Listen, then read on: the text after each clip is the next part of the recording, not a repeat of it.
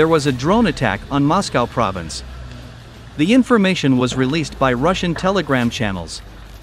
An explosion occurred near Vnukovo airport. Flights are temporarily diverted.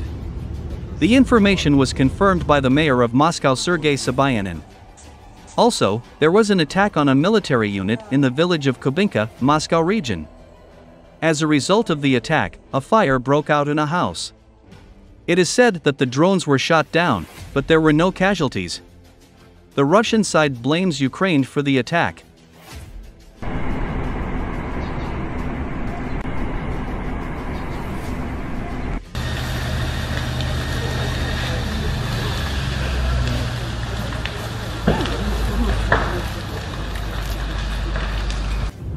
Кстати, куда ты прилетела? Вон там что-то горит. Как-то странновато это. Вон видно дым. Да.